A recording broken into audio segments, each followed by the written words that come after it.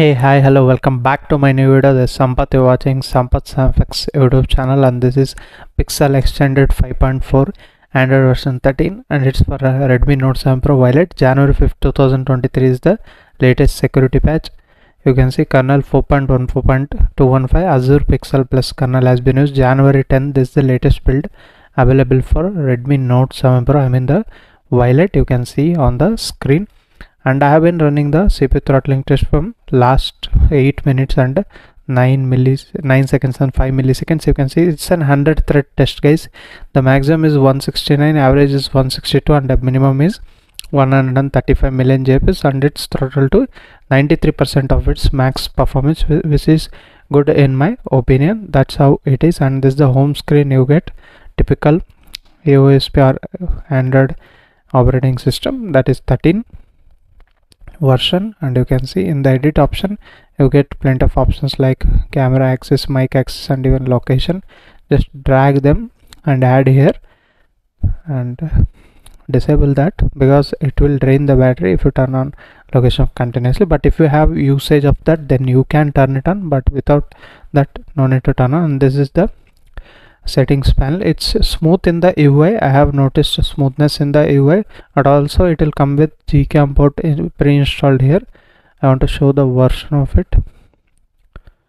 Okay, it is like this, and this could be done like this. Let me show you into the settings here. Let me go into settings. Okay, this is how the Gcam has been installed here. I can't even show you the settings here for some reason.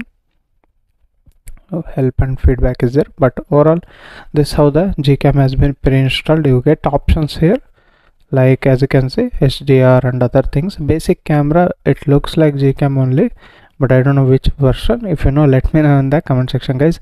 And regarding dialer, this is the dialer. You will get direct video call feature here.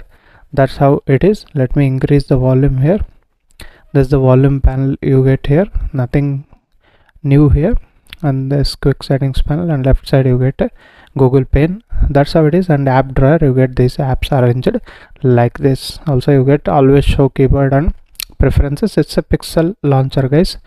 And now moving into Axel settings, you can see nothing fancy here. Just you get this PE extension. Network traffic monitor has been given. System icons, colored icons, like battery status style, only 2 are given. And you can hide also. If you slide like this, you get lock screen customization like double tap to check the phone, display media, cover art, pulse notifications, ripple effect, and this you can enable. And if I go again to system, here also bit customizations available like gestures, swipe to 3 finger screenshot, one-handed mode. Those things are given here. For example, as you can see, one-handed mode on 3 finger screenshot. Quickly open camera, quick torch. If you want, you can enable that using the volume up button. Like that you can do these gestures. And if you go into button settings, again here you get fingerprint, success, and error vibration. Other than that, you won't get any options here. And moving into the actual settings, you get this notifications. Again, notification bubbles are given, working fine. You need to enable that. Enhance notification, heads up options, blink light. These basic settings have been given. And battery, I kept a little bit of idle here, but it was draining a little bit here in the idle condition also, like 2 to 3%, which is minimal in my opinion, but it shouldn't be. That's how it is. And extreme battery saver options, yeah, it's available. It's clean and green UI, but we get this kind of customization here and there. And battery life, maybe if you use for certain period of time, it might get better here. And sound and vibration, again you get all the basic settings, including this Mi sound enhancer. You get headphone type and preset type, no hi-fi audio, anything like that. Dial patterns, you can enable or disable from here. Vibration and haptics, you can enable or disable from here. Now moving into display settings, again here you get dark theme. Let me show you. There is an option to use pitch black theme. That's really required for me, at least. You can see here, that's how it is. You can see that's how the pitch black condition available in this particular ROM, which is really handy in my opinion. They should give this in any custom ROMs. and disable that. That's how it is. And night light feature is also given. Intensity also you can reduce or decrease from here. Live display is also given. Notch behavior you can choose here. Tap to sleep is given. Tap to wake was that was present in the gesture settings. You can enable those two settings. And accessibility and menu, here the accessibility menu is missing. You guys can see in all my previous videos you guys have seen that is simply missing here. They should add that, but why they have removed, I don't know. And by the way, if you're first time to this channel, hit that subscribe button down below guys, and also allow the bell notification by pressing the bell icon. Whenever I upload a new video you'll get notified. And again, into wallpapers and style you get feathers, latest one, other things are present here. Basic colors are given here. The combination of colors haven't, yeah, it's there. And basic colors, lot more colors has been given here. You can see the combination of 2 colors, and here 3 colors. Themed icons are given. App grid up to 5x5 is given in this particular ROM. And regarding security, you get face fingerprint lock. And if I go into more security options, no app lock is not given here. Location, privacy settings, those are working fine here, no problem regarding that. Digital well-being, I don't know who uses it. And in the system, again system update option here also given, but I recommend to clean flash it. Live translate is given. Date and time is given. Language and input, if you want to change the keyboard you can do that in the default app settings, and you can customize this keyboard from here. This is the actual settings. Now moving into the benchmark results like Antutu, you can also judge the app opening time.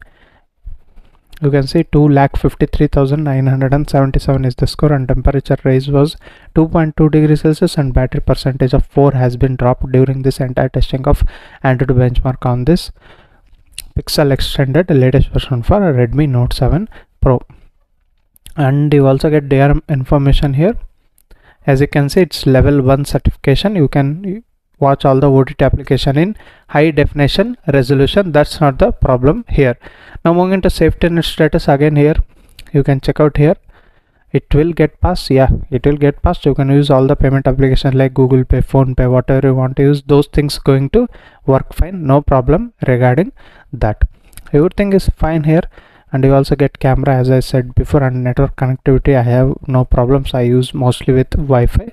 Mobile internet connection, it depends upon your local network, and no problem regarding earpiece or anything like that. Let's see PUBG Mobile, how it handles and what are the graphic settings we get in this particular ROM. And let's check out the graphic settings here. As you can see, smooth plus ultra, and that's it. You won't get any 60 fps option here by default. Also there is no miscellaneous settings in this particular ROM, and it is handling fine according to 40 fps gameplay. That's fine.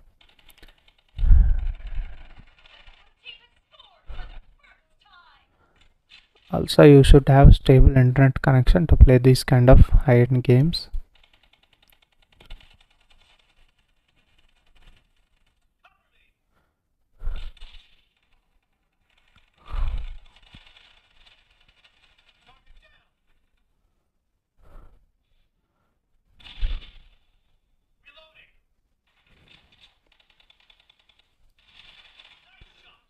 It is fine, handling fine here, but 60 fps would have been better. You know how to handle that, I mean how to enable 60 fps, then it would be even better in my opinion. This is how the Pixel extended simple and clean UI with little bit of customization here and there. I think so you should go with Pixel experience only. If you want clean and clean UI, then you can go it to that only. But if you want something better than that and you had already using this Pixel extended previous version, then you can go ahead and flash this latest version and enjoy the latest security patch and little bit stability improvements. You will definitely notice that. And that's all guys in this video. If you have any specific questions regarding this ROM, ask me in the comment section. Let's meet with another interesting video. Until that, keep smiling. Bye bye for now.